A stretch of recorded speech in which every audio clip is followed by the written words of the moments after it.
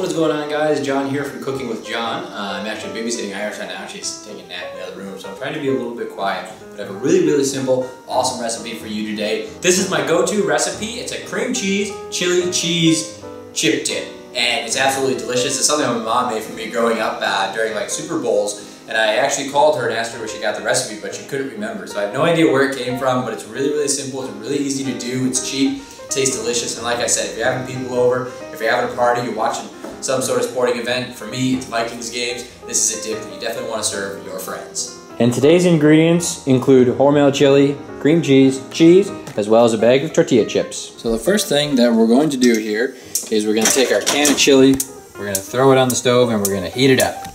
I know it doesn't look that appetizing, but trust me, it's pretty good stuff. There are all sorts of different types of variations that you can do on this recipe. You can use any type of cream cheese, any type of chili, homemade chili, any types of chips. So that's one thing I really like about it. I'm just showing you the way that I do it. Okay, and while we heat up the chili in our saucepan over there, and we're just cooking it on the directions say on the can, all you have to do is really just heat it up, stir it a few times. It takes about 5 minutes. We're gonna go ahead, we're gonna take this block of cream cheese goodness, and we're gonna take a spoon, and we're actually just gonna like spread this out on a thin layer on the bottom of the plate.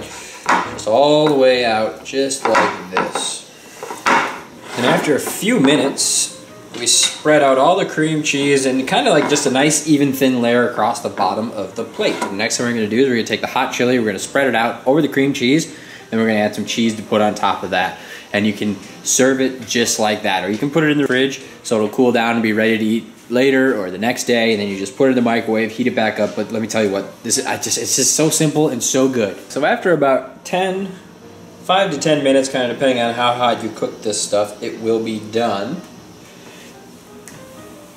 Go ahead and dump it out right on top of the cream cheese, and then we're just going to use the same spoon that we used the cream cheese on, and we're just going to spread it out, nice even layer to cover the whole thing. And I know some of you guys out there are probably denouncing the chili. Like I said, this is the way my mom made it for me growing up, so it's something like I remember tasting as a kid, so this flavor in particular stands out to me. But I do agree with you, you know, you make a delicious batch of homemade chili, something like that, this is a great way to use the leftovers, and it'll warm you right up on a cold day in the middle of winter. It's just a perfect game day dip. And that is it right there. You can serve it just like this, or you can cover it in saran wrap, put it in the fridge, and save it for later. Go ahead and give it a taste. Get some of that cream cheese on there, some of that chili, a little bit of cheese.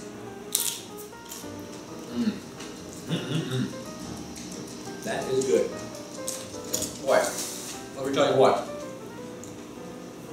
Top-notch game day food right there. So good.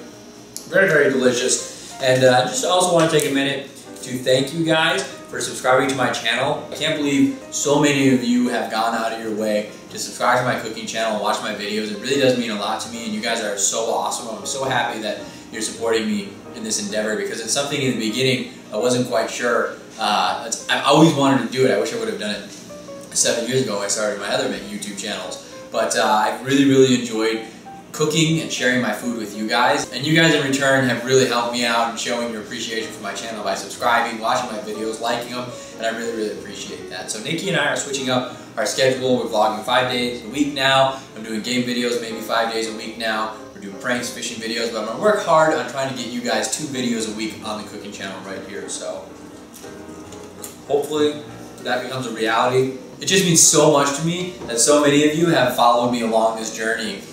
That is my cooking channel, and hopefully we can grow it into something really special. I'll continue to upload videos, review products for you guys, and like I said, I just really appreciate you supporting my passion for cooking. So thank you so much. I hope you enjoyed today's recipe, and we will see you soon with more cooking from me, John.